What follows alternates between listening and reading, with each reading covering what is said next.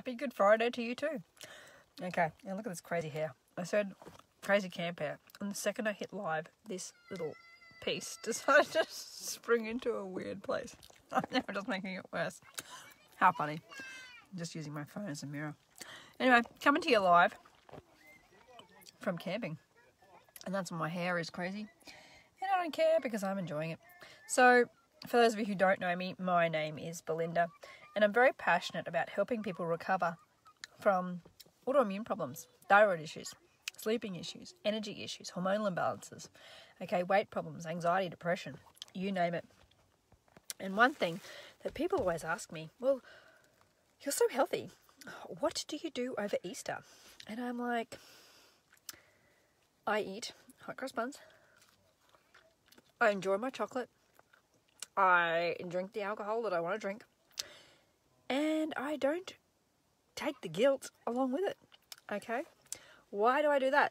Because I know that this is not something that I'm going to eat every day. And I know that my body's going to react to it. And it's not going to feel so cool. But you know what?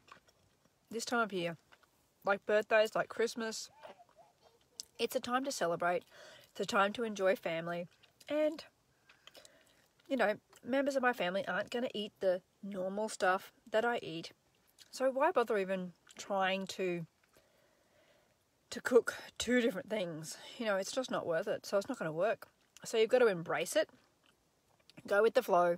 And for me, you know, come Monday or Tuesday, whenever I decide to go home, that'll be back into my normal lifestyle. And I'll probably, you know, do a fast or something, some way to, you know, remove this extra crap from my body. Because I know it's not good for me. But if we have the guilt that goes along with it, then it's just going to ruin the weekend and you're not going to have much fun.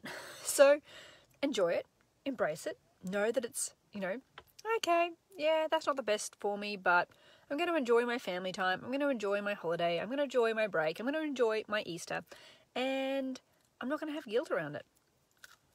Because that ain't going to help either. Anyway, if you think this information is worthwhile, then please like this video. And if you know someone else that needs to hear this message, you know what to do. I probably shouldn't be eating live on Facebook, right?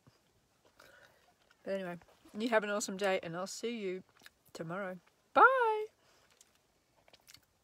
And finish didn't work. Try again.